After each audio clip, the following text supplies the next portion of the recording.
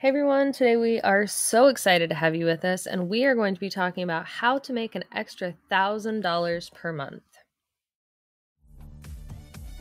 Balancing building a successful business and being a superstar mom is hard, and yet, in today's digital world, it's more common than ever. The question becomes, how do we successfully grow a business and children at the same time? Join us for a candid conversation as we share our insights into marketing and motherhood. I'm Angela Reeder. And I'm Jessie Valle. Welcome to the Marketing Moms Podcast.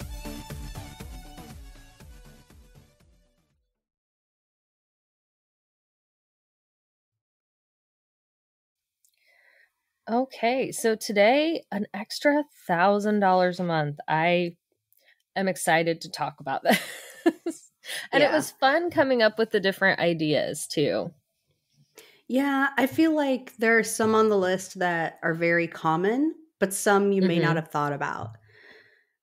This all is keeping in mind that you already have a job.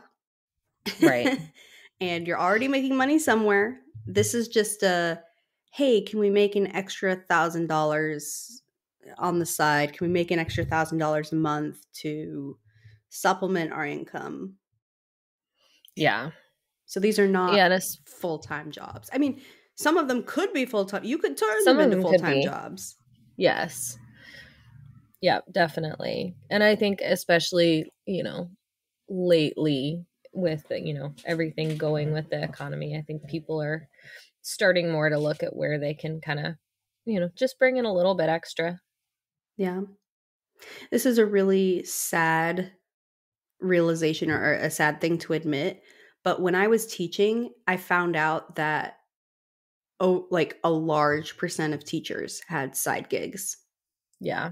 Yeah, it's surprising how many teachers have second jobs, side gigs. Yeah, like someone was like, oh, that teacher, bags groceries at Kroger on the weekends. Yep, we've got some of those. Yeah. Sometimes it makes me sad that whatever you choose to do for a profession isn't enough for your living expenses. Yeah. But that is a rant for another day. Yeah, that's a different soapbox. That's a different soapbox. So this one in particular, since we are moms with businesses, that's one other thing that we've mentioned from the beginning, that when you have a business, it doesn't have to be your full-time thing. It could most certainly be a side gig. Yeah. For sure. So, all right, our first one is freelance work. And that is such a wide open blanket statement. Yeah. It is. Yes. And for some of us, like for me, freelance work is your full-time job.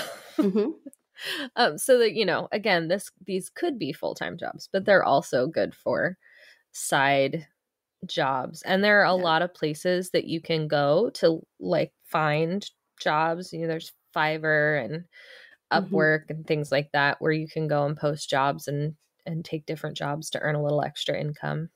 Yeah. Like I would say that at the end of the day, we wouldn't necessarily recommend doing that. Our whole thing is you could do it on your own. There are ways. You don't have to pay a commission to places like Fiverr, but if you really wanted to just make a little extra money every month, you could.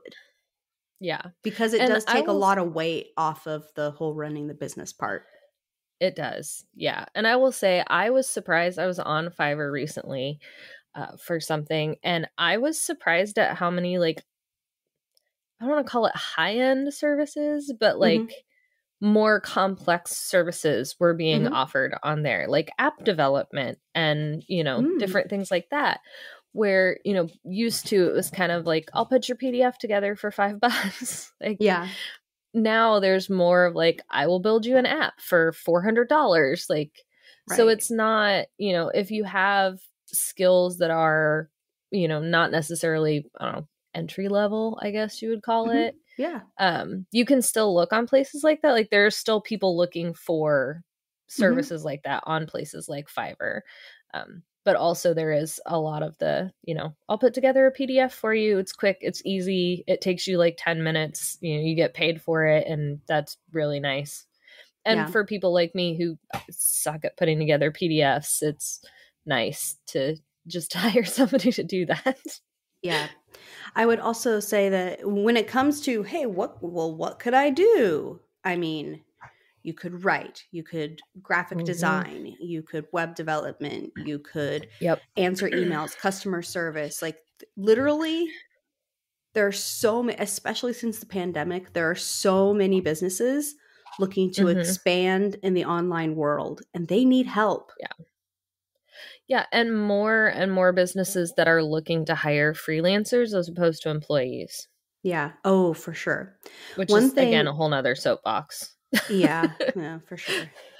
I would also say that one of the best things you could do if you're looking to make an extra $1,000 a month is honestly create $1,000 package or two or a $500 package and sell it to two people. But if you just had a $1,000 a month package, sold it to one person, you're set. There's your extra $1,000 a month. Now, I take that back a little bit because if someone is paying you $1,000, you're not actually getting $1,000. You're probably getting like $750 to $800, depending on what your tax rate is. So as a business owner, you always have to think about that. And it really, really sucks. Not going to lie. Yes. It sucks a lot to be like, I earned that $1,000. And the government's like, ha, nope. You only earned $700. Deal. Yeah. Like, again. That aside, one of the things that I find really interesting about freelance work, and we might talk about this one like the most because this is the one we're most passionate about. But one of the things I love about freelance work is that there are so many different options. You can find something you enjoy, which is what a lot of people think about with a job is I'm not going to find something I actually like. Right. I'm going to just do something I hate. No, like if you are really into social media, which Angela and I are not, right? You can have $1,000 a month package, creating posts, posting posts, like writing the captions and the hashtag research and all the things for one company client. Yeah. $1,000 is not off base for something like that. Or let's say that you are really good at writing. You like to write. Guess what? You can be a ghostwriter and you can write 4 blog post articles with certain, there's going to be certain things like how many words, how many backlinks, all these things. Like there are going to be requirements, but I'm just saying you could find someone that would pay you $1,000 a month to write some blog posts. Yes. Yeah, and absolutely. If you're listening to this and you're just like, what? I don't know if I believe that. Just search Google. You can find people and look at their packages because a lot of freelancers have different packages that you can purchase and just take a look at it. It's quite interesting. I don't know. It is. And to kind of go along with that is like virtual assistant type services that you can offer. Yeah. That one's more of like you have a package of a certain number of hours because the tasks vary so much. Yeah.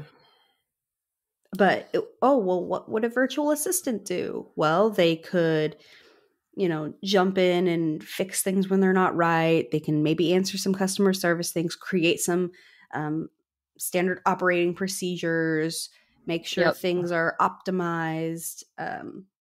They can set up a scheduling app. Like virtual assistants do so many different things. We can't really name them because they're just kind of an ad hoc thing. Every day is different. Yeah. So if you like variety, a virtual assistant might be for you. Yeah. Yes. Unlike a web developer, I know that you and I have talked about that before, Angela, because Angela and I both know code and we're both web developers. Sometimes you sit down and you're just like, this is the same thing over and over again. And it's very boring. This is the exact same thing I did yesterday. Exactly. So if you're the opposite, actually, to be honest, sometimes I like the monotony. Yeah.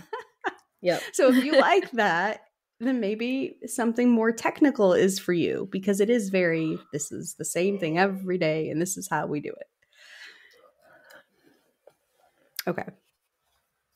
So that's all I got on freelance work. There's so much more I could say, and in fact, I'm pretty sure we have other episodes about I it. think we do. At this point, after 100 episodes, you got to be like, I'm sure we've talked about it. I'm sure we've talked about that somewhere. You know what? And if we haven't, we will. Yes, because we have a lot more to say. Okay, the next thing on our list is online tutoring, which could also turn into creating online courses or being an online coach. And I'm saying online, but technically you could do this in person as well. In person. Yeah, because there are different tutoring places, physical places that you could tutor some kids locally. I used to I used to teach a girl Spanish once a week after school. So, I mean, like, just little skills like that. Yeah, and that's if you're looking for somewhere, there are, like, if you're trying to do it online, there are platforms for that. Mm-hmm. But locally, you can check in local Facebook groups and different things like that. I've seen posts in some of our local groups where it's kind of like, I can tutor your kid in reading or math or whatever. So it also reminds me of, like, having relationships with certain organizations, because my daughter brought home a flyer about piano lessons. I was like, how do the other piano teachers in the area feel about that? They're jealous. Yeah. I don't know what you did to weasel your way in there, but kudos to you. Good for you. We also mentioned online courses and coaching because there are so many different skills people are trying to learn, not in a traditional university or taking traditional classes. And maybe you know a ton about a certain skill that you could put together an online course and sell it. Now, the one thing that's a little more difficult about online courses are, depending on the skill, you may not sell it for very much, which means you got to go for volume. And that means marketing, a lot of marketing. Mm-hmm. And so if that's not really your thing, maybe it's not the right route for you. But another thing that you could do instead is take on one-on-one or small group coaching. And that typically pays more because it takes more of your time, because you actually have to sit down with them a certain number of times. Yeah. But it's possible. So our next suggestion is selling products on Amazon, eBay, Etsy, any of those types of sites. And I know there are a lot of people, drives my husband crazy, but I know there are a lot of people that go to rummage sales or pick up things for free off of Facebook Marketplace and then sell those either at rummage sales or on the marketplace sites. I think it's so cute that you call them rummage sales. I call them a garage sale. I don't know about you guys, but I've never heard of rummage sales. So I think that Angela lives in the boonies. I do live in the boonies, and we do sometimes call them garage sales here, but or I guess people sometimes call them yard sales too. In my area, we call them garage sales. Yeah, we call them rummage sales. I'm sorry. To me, the word rummage sounds like you're from the 1800s. Well, we're just a little behind here. You better go fix that wheel on your covered wagon. Someone's gonna die of dysentery. All right, now we're thinking about the Oregon Trail. Yep. Now I'm dating myself. Okay. Okay, so back to selling products on eBay, Amazon. So I know that some people will also talk about drop shipping, which is a really cool concept. It's you find a place where you could wholesale something. Maybe you white label it, or you can add logos or things like that. And then you turn around and sell it on somewhere like Etsy, eBay, Amazon. And then when people buy, then the product's created and shipped by someone else. You're just the middleman. You're the one doing the marketing. You're the one that's like connecting everything to make sure that the orders go through. but you don't have to keep inventory in your house. Now, Yeah. that's very enticing to a lot of people. However, nowadays it's a lot harder to get going and make good money doing it. Several years back, it was the thing and people were making a lot of money doing it, but now not so much. But it's still a viable option to make some side money. It is. I used to do it. That was one of my first online kind of business things, was drop shipping. And that was when it was kind of the cool thing to do. And it was a little bit easier. But yeah, it's, there's a lot of legwork to it that you wouldn't think, going through, reaching out to different companies and setting up different, contracts with them for wholesaling, or, so that they will ship to the people that are ordering from you. But there are things like that also for like prints. If you make art, you can do like a print on demand service that will email, or that will mail your prints out to the people that buy from you without you having to actually like go through the process of making the prints and filling out the things and doing the shipping. There are companies that will do that for you, and I've seen a lot of like smaller artists be really successful with that. That's really cool. It's not something I would have thought about. Huh, I like it.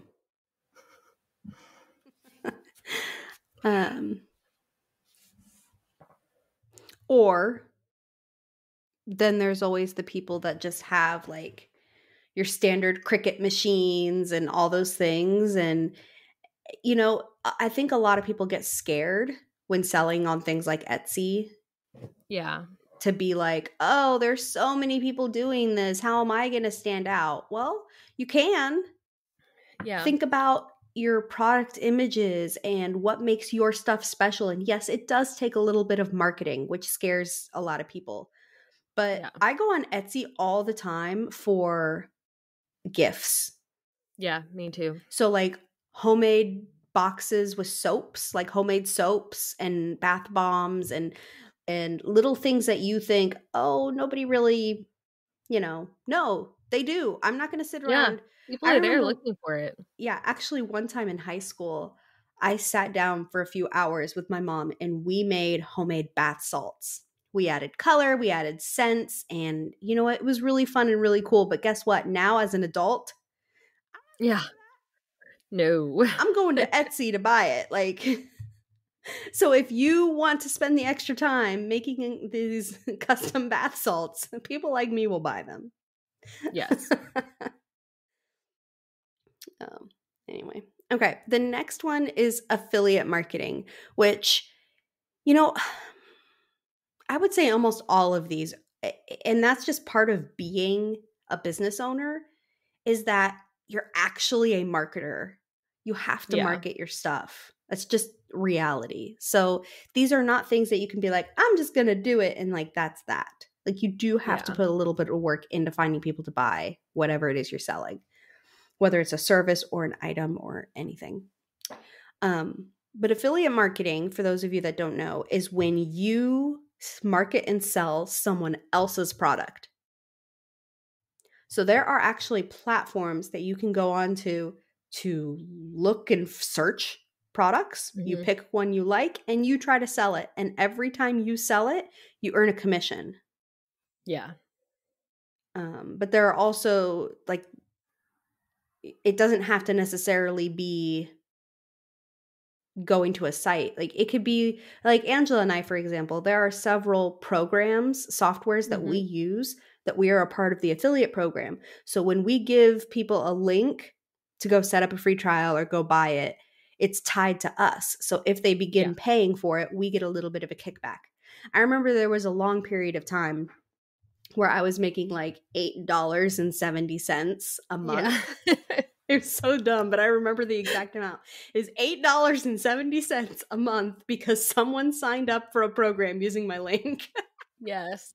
Yeah, I had one of those once where it was for a few months I was getting like $3 and some.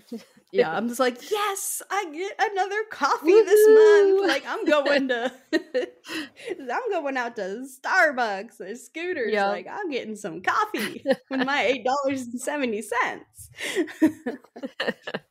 But yes, obviously you could do it on a grander scale. That was Yes. without me really trying. Yeah. But it also helps, like, for example, I'm going to put Angela on the spot. As a web developer, Oh, yeah. you tell people what platform they should be using, and then you give them their link. So not only are you setting up their new website, for example, you're using your affiliate link, so you get a little bit of a kickback Yeah. for recommending a certain platform. And you're not Yeah. doing it to get the kickback, you're recommending it because it's the best. But Right. it's just really nice that you also get recognition by the company to say, I brought you that customer. Yeah. That's what Yeah, and a affiliate lot marketing is, really. Yeah, and a lot more companies are starting to offer things like affiliate marketing because they're recognizing that, you know, things like social media influencers or just people that are in the space that other people go to, you know, like you said, with web developers, a lot of times they'll, you know, people will come to you and be like, which platform should I be on? Which hosting should I have? Where should I get my domain? They're recognizing the value of that sort of, you know, asynchronous marketing. Like, Yeah. the company is not doing the marketing, but they're recognizing the value of that, and a lot of them are starting to add better affiliate programs. Yeah, for sure. All right, another one. Now this one's a little more, I would say, modern. I don't know though. Renting out a spare bedroom on Airbnb.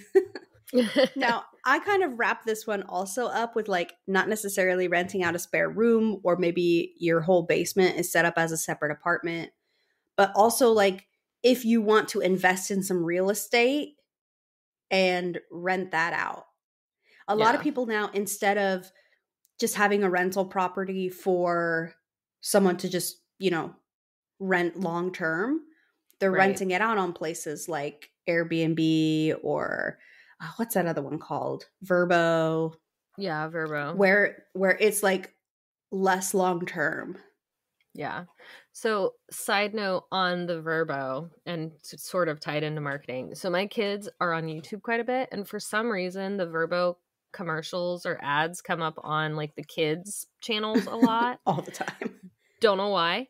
But they're always, you know, it's this family and they're having fun and it's Russ, this is Vrbo. So my kids all know, my younger two, they know Vrbo. They recognize it. That's marketing. No idea what it is. They have no idea what it is, what it does. They talk about it like it's a thing. Like, we need a Vrbo.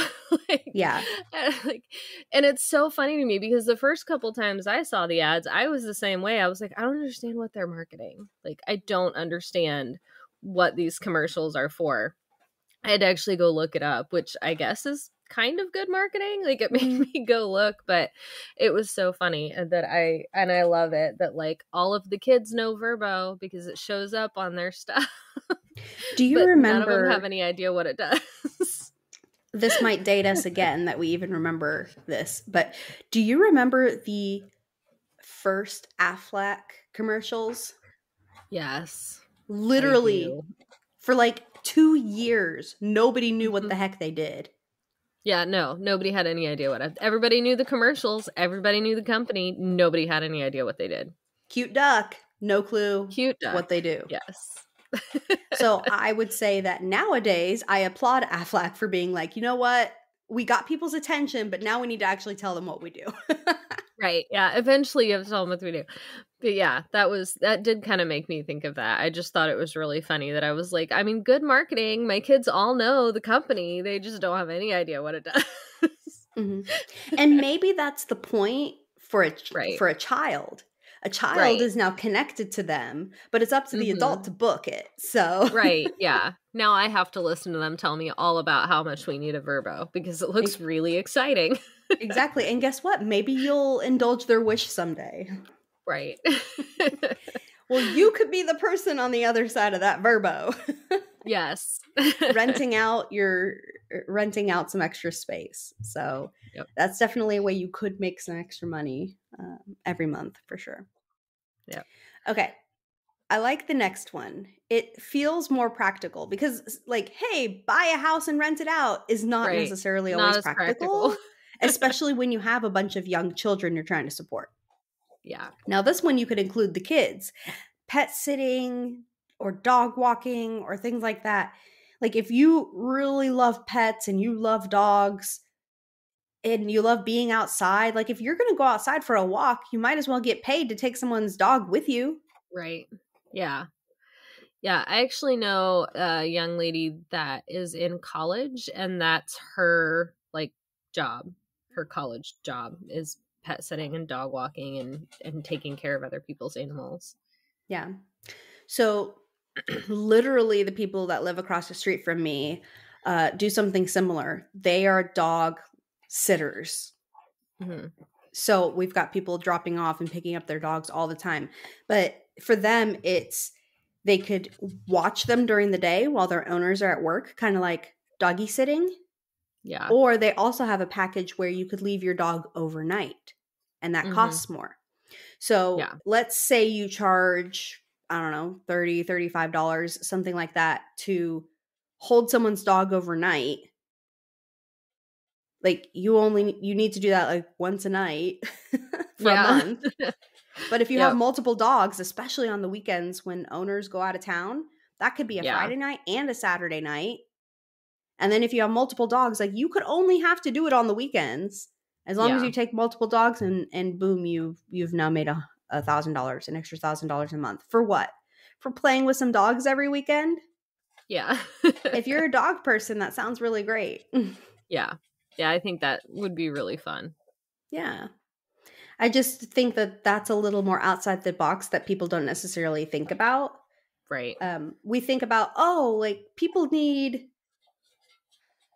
I don't know, babysitting like one day a week or something like that. Or, hey, maybe this owner of a dog has to go out of town once a month, but they don't know what to do with their dog and they don't want to kennel them up. Right. Like, cool, that's you. I'll take your dog for the weekend. Yeah. It's like being a grandparent. You get to play with them and then you send them home to mom and dad. Send them home. I just think that that's brilliant. I love it. So, and it doesn't necessarily have to be just dogs. Like, I remember, no, I'm kid you not, I used to have a fish, and I literally drove 30 minutes to my parents' house with this fish bowl on my lap because we were going on vacation. I'm like, I don't know who's gonna feed my fish. Yeah. But same thing, like, you could just offer. Yeah, any pet, really. Yeah, like, oh, you need me to come in and feed your fish once a day? Or cats are a lot easier because I've taken care of my sister's cat several times. And yeah, I just go in there once or twice a day, see the cat's alive, snap a picture for my sister.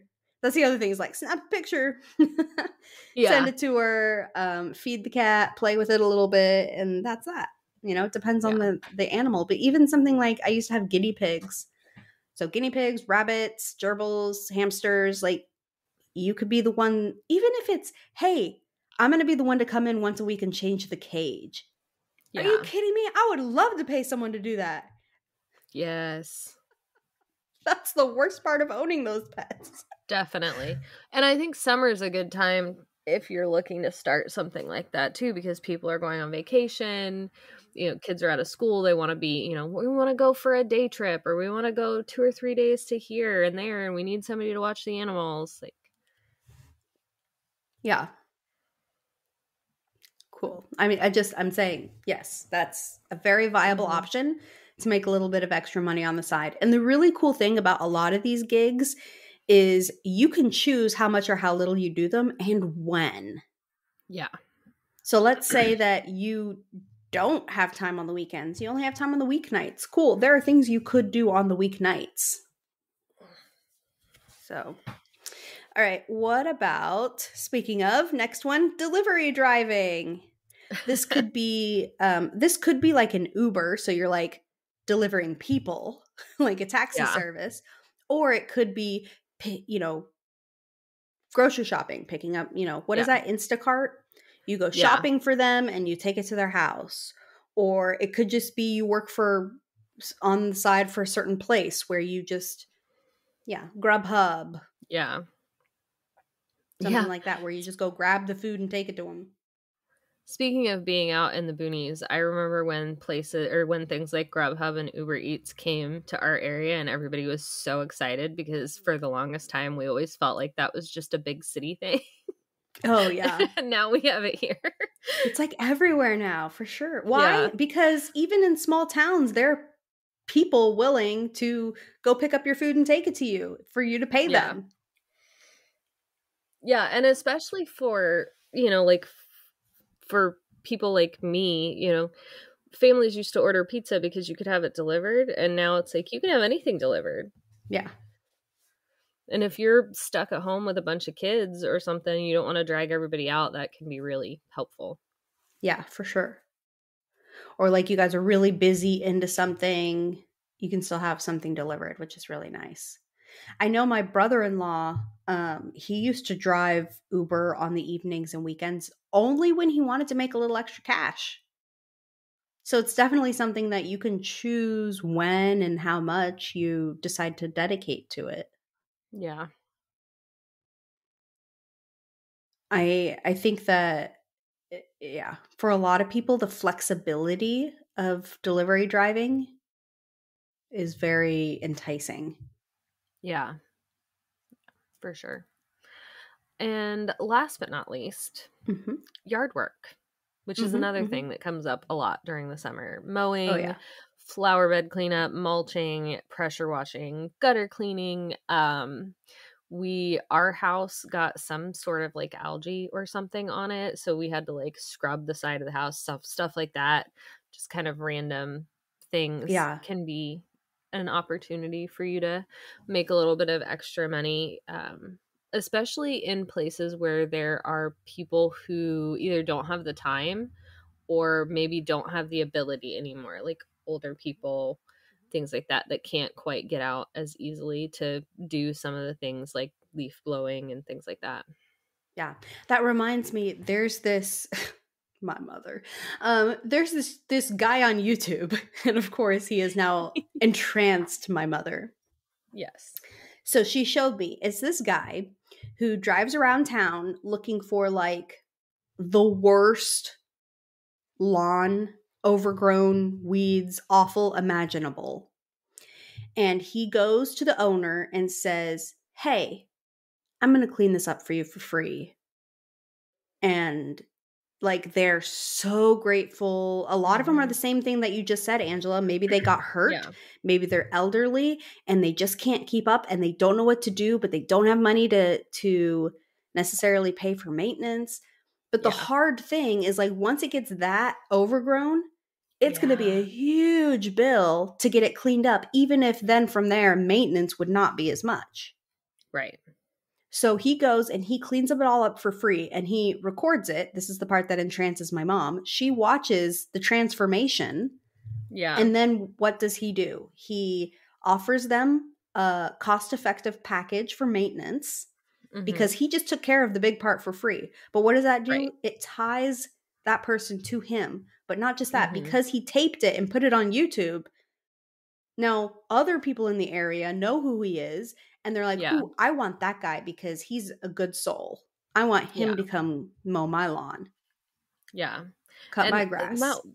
My daughter watches something similar. My oldest watches something similar. It's a lady. I think she might be outside of the United States, but she cleans people's houses for free.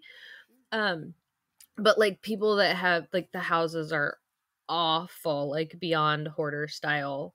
Oh boy. Awful. And a lot of times it is that sort of thing where it's, a mom that's been struggling with depression or, somebody that got really sick and couldn't keep up with the housework, things like that. And she does that for free. And then of course records it and puts it on YouTube. And she has, again, talking about what we were talking about earlier, affiliate marketing type things that she uses to kind of help bring in income for that. But yeah, so yard work, house cleaning, things like that.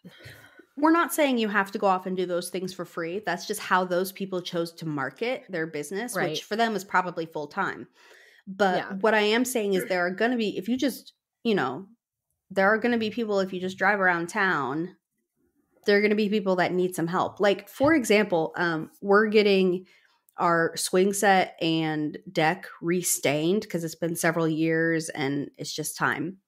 And the first thing they did is they came out a couple days ago and pressure washed everything. And it was the coolest thing. And then I just happened, like, you know how it happens? Like, you see something and then you see it everywhere. I just happened to see online this guy talking about how he had bought a pressure washer and then everybody in the neighborhood was asking to borrow it. Yeah. So it's like, okay, well, let's say you invest in a pressure washer and then you just go around and pressure wash people's houses a couple times a year, make some extra money on the weekend just by pressure washing houses. Like, are you kidding me? All those spider webs and just the dirt and the mud daubers leaving their houses everywhere for us in our area. But just pressure washing it. Like, that way I don't have to go pull out the garden hose and the front deck, the front porch and the back deck and all these different areas, just pressure washing. But if I don't have to do the labor, cool. So that's why I'm saying, exactly. It doesn't have to be mowing. Or also the flower bed cleanup. I kid you not. Like I've priced those things out before. $1,000. Guess how much money we're talking about making an extra month? $1,000. One day, you just go pick weeds, trim bushes, add some mulch. $1,000 one day's work. Yeah. I hired my niece to do that once when she was younger, to come out and clean it, because it was one of the years that when I had like really littles and I just could not get out there and the weeds had just completely taken over my front flower beds and they looked awful. So I hired her to come in and clean them up for me, and it was, a lot of work for her, but it was good money. And so people need things like that. And also, there are some people that find it therapeutic to be outside gardening, picking weeds, using their hands in the dirt. Guess what? I'm not necessarily one of them. My mother has the greenest thumb. She can grow anything. I can kill anything. It's a skill too. So anyway, like, I'm just saying, like, when you think something's easy, whether it's graphic design or making some bath salts or creating artwork, or you think something, or hanging around dogs or playing with flowers, if you think it's easy, there are people who think it's hard. And that has been really difficult for us to learn, Angela and I, as techies, because for us, it's like, just do the thing. But some people like hear the word tech and they freeze. Mm-hmm. And so it's been interesting to think about how different people have different interests and different skills and different natural talents. And it's okay to monetize those natural talents. Yeah, I remember in college thinking how easy I thought my psychology classes were. I'm like, I can't believe I'm paying to take this class. It's such a no-brainer. Like, I get it. Why do you have to explain a neuron to me 7 million times? And then later I found out, like, guess what? That doesn't make sense to everyone. Yeah. I ended up by chance minoring in psychology because I was like, these classes are easy. I'm going to take them, as many as I can. Yeah. And I had no interest in being a psychologist. Right. I minored in it apparently. Yeah, I did the same thing with like political science classes. I was 3 credit hours away from like a full minor in poli-sci by the time I got, just because I took the classes because they seemed easy and I liked them. Yeah. And see, I would be like running in the opposite direction. Poli-sci, no thanks. Politics is one thing I don't even discuss with my husband. Like, that's an off-limits topic for us. I've been with this man for almost 20 years. We don't talk politics. And yet I know Angela is my poli-sci friend. Yes. If I actually want to know something that's going on in the country, I'll be like, Angela, tell me about this. Explain this to me. Explain this to me. Because, I'm not reading the news articles about it. Right. Yeah. No, it is. And it does kind of boil down to what you enjoy and what you like to do. And, just because it's easy for you and you enjoy it doesn't mean it's easy for everybody and everybody enjoy it. Because there's a lot of things like Jesse was talking about. Some people hear tech and freeze up. I feel that way about copywriting. If anybody asks, like, can you just write a blurb for me to put on the website? No, I can't. I'm not. Nope. I don't write. That's not a thing I do. But there are people out there that it comes really naturally and easy to them and they enjoy it. And so, yeah, like there's nothing wrong with monetizing those natural talents and interests that you have. I think one of the main points of this episode is to let you know that you can monetize those natural talents. You never thought you could, but you can. Yeah. And there's always people out there willing to pay for it. You just have to find them, which that can be the difficult part. But hey, right. That's not what this episode's about. This episode's just about the possibilities of what you could do. Yes. And especially in today's world and post-pandemic with so many online things and so many access points to people online, it's a lot easier than ever to find because you're not necessarily limited to just like the little group of people that you know in real life. Yeah, for sure. The world is wide open right now. Okay. I will also say that our list is not exhaustive by any means. No. There are so many other things you could do that I just didn't even bother mentioning them because I didn't want to. These are the ones I wanted to talk about. I'm going to admit that. I just didn't want to. But also, look, our episode's already over 40 minutes, and so we didn't want to take up too much more of your time. But it's definitely a topic we're passionate about and we enjoy talking about. So if you are doing something that you're just kind of doing on the side to make a little extra money every month, that whether it's something we mentioned on the list or not, let us know on Instagram at Marketing Moms Podcast. We're really interested. And if there's anything we can do to tag you, I'm trying really hard not to say pimp out your business, but pimp out your business. Yes. We want to tag you and let others know about you and share how cool you are. Let us know. We're happy to do so. We are all about supporting you in any way we can, even if it's just mentioning you on our Instagram. So reach out to us at Marketing Moms Podcast and we will see you next week. Thank you for joining us today. We're so honored this is where you chose to spend your time. If this episode helped you in some way, please share it with another mom who needs to hear it. We're in this together. And if you're ready for next steps, free goodies, and more, head over to marketingmomspodcast.com. We'll see you next week.